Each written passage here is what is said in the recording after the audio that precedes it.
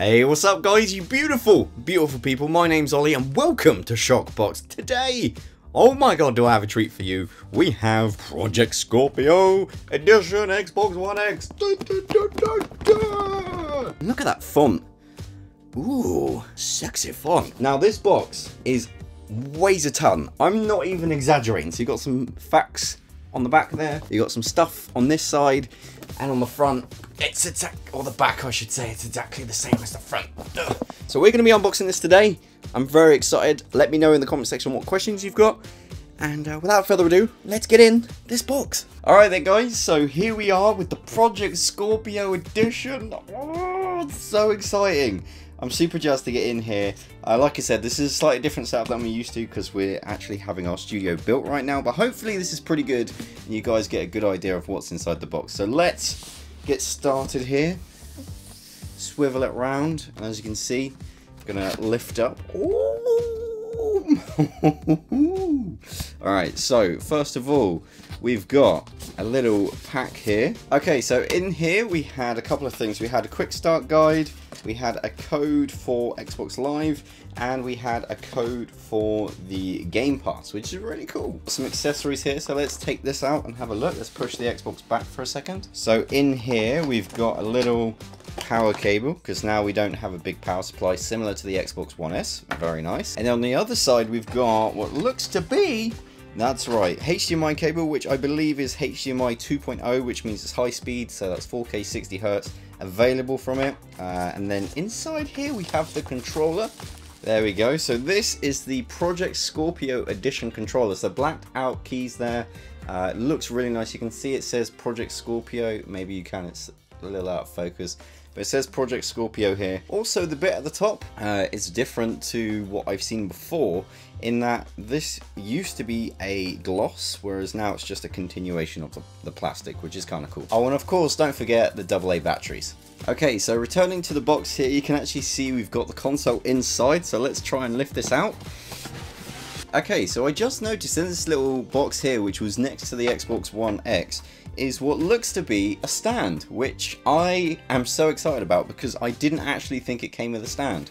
It's one of my most favorite things about the Xbox One S, the fact you can stand it on its side. So yeah, that's really cool. Okay, so taking off the plastic here, or the foam, I gotta say, this feels really dense. This is really heavy. I've heard people refer to that in the past, but until you hold it, I don't think you can comprehend how heavy this actually feels. It feels way heavier than it should for its size. So we're going to take off the little foam packaging here. It's on its back. Let's pull it out. Oh, there's a little cheeky look. Very nice. Whoa. Okay, so here we go, guys. So there's the front. So we've got the power button there.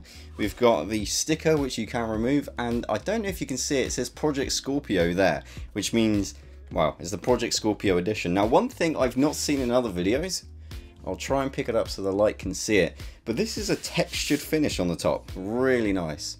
I'll try and zoom in the picture so you guys can maybe see that, but man, it looks really cool. So on the back here, you've just got the power supply. You've got HDMI out, HDMI in, two super fast USB 3 ports, I believe, infrared out, the audio connector and an Ethernet port. So that is pretty damn awesome. Okay, so I've just fitted the stand there, and there we go. That's what it looks like with the stand. It looks really, really nice. So I prefer standing my consoles. Let me know in the comment section whether or not you have it this way, or you like to stand it like this. Obviously, I can't really do that because I've just got the stand implemented, but you can remove it. But let me know which way you typically store your consoles. We've got the infrared taker there, the sync button here, and the eject button here, and then the USB port as well. So one cool thing I've noticed as well is the fact that this button's actually a metallic paint color. It looks really nice in the hand. It's not like the plastic that we've seen before. It's really, really cool. And this is a kind of a closer look here at the front of the console, which, as you can see, looks really nice in this kind of two-tone paint scheme. So one of the cool things about the Xbox One S is that you could place the controller along the top. So this is similar to the Xbox One S. It does actually sit on there quite nicely, but it's not quite as rigid as the Xbox One S, and it does have room to be knocked off. I still really like the fact I can put the controller on here because it means I don't need a separate stand, but I thought it was pretty cool to point out. So there we go, guys. That is the unboxing of this glorious Xbox One X Project Scorpio Edition. Let me know in the comment section what you think about it. But for me, it all comes down to whether or not Xbox is going to have the game lineup to compete with the PS4 Pro. It is more powerful, it's smaller. I think personally it looks nicer than the PS4 Pro, but that's kind of subjective. But it all comes down to the games. So Xbox, you got some big titles to compete with on the PlayStation platform. I hope you do it. I'm rooting for Xbox. It's where I'm going to be playing most of my games, I think.